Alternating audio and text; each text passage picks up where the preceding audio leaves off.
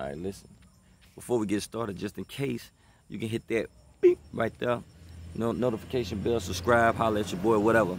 But I just wanted to talk real quick about people saying that you can't incorporate the streets to a legal daily life format. That's bullshit. You absolutely can.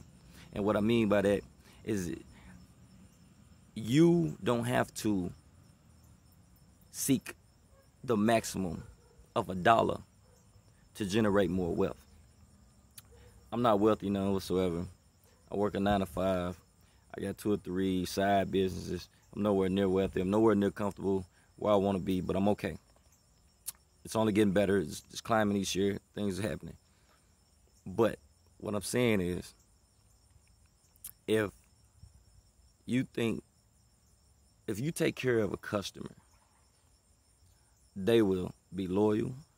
They will take care of you. But you have to take care of them. I would not go against someone in the same business with the same product, same exact product, and charge more if they're already established. They already have a customer base. They're already loyal. I just started up. I just moved in. I'm not going to charge the same thing that they charge or more, especially not more. That's moving backwards. Okay, you say, well, I'm trying to get as much as I can. But that's where you're going to start to lose, because this person over here is already established and has a customer base. You're trying to develop one. So why would they come to you for the same product when they can go over there to where they've been going and been getting treated well for a cheaper price? You're charging more over here. It makes no sense. Okay, so let me break this down again. Let me use some street terminology.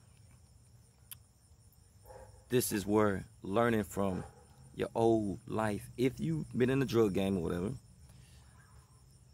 you don't have to brag about it. It's nothing that serious.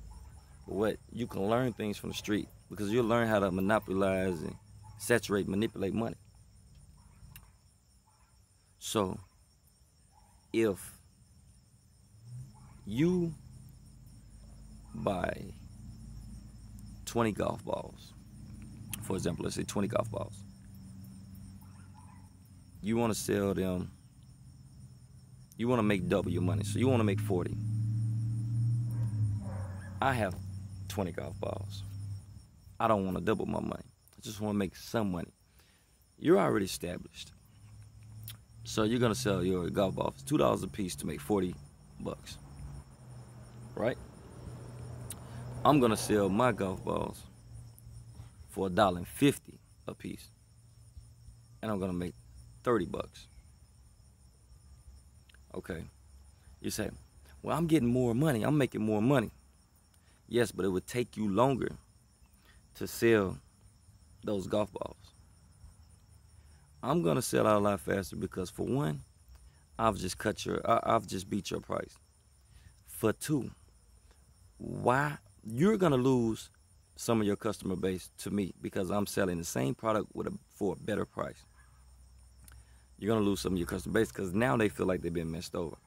Yeah, you can't always go out, but you say, well, I'm making 40, you're only making 30. By the time you make that 40, I've already made the 30, and I'm starting on trying to make another 30. Well, in the due process of you making that 40, you've lost half of your customer base. So now I've gained half of your customer base, so I'm making 30 2 times as fast as you're making 40. You understand what I'm saying? So I've probably made about 120 bucks before the time you've made that 40. After maybe the second stint. It's hustling 101. I never tried to get the most out of anything.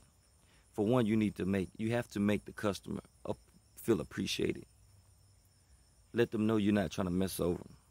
For one, I'm a black business owner or a black entrepreneur. I'm not going to go mess over somebody that's in the same circumstances as me. I want you to feel good, and I want you to enjoy the product, and I want you to feel happy about the price, and I want you to feel good enough to spread it, because word of mouth goes a long way.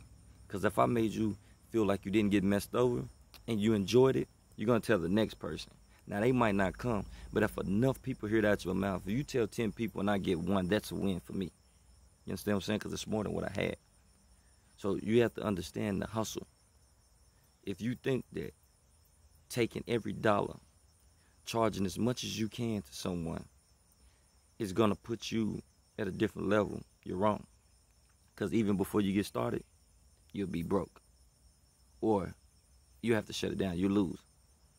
So if you come in the game and you're fresh and brand new, you have to build your customer base. Build your customer loyalty.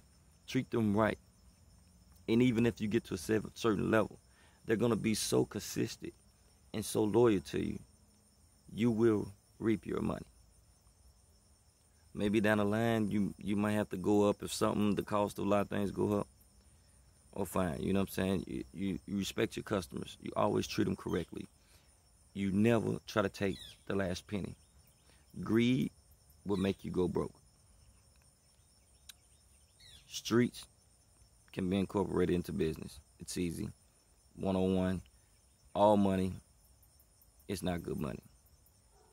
Respectable money can go a long way. And I respect anybody hustle or however they get money. If you want to get the most out of your money, you can. But just know where you started, you can finish there, you can finish under, you can finish above. It all depends on what you put in it or what you want to do. Just always treat your people right, man, because it's going to come back around full circle. You know, people feel appreciated. Just make people feel appreciated. That's all I say, you know. We can get more into it, but I'll just let this be a part one. I'll explain more later. Just a quick one just to let y'all know. You know what I'm saying? It's all love. If you ain't already, subscribe. Hit the notification bell. When I drop some jewels, you'll be able to be the recipient. Holla.